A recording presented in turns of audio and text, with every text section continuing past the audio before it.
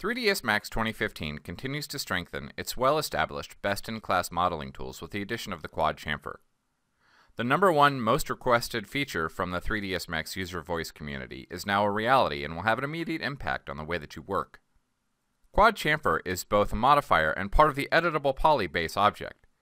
With many features like quad and original, you don't lose functionality, but you now gain access to advanced chamfering options like chamfer curve control and chamfer smoothing.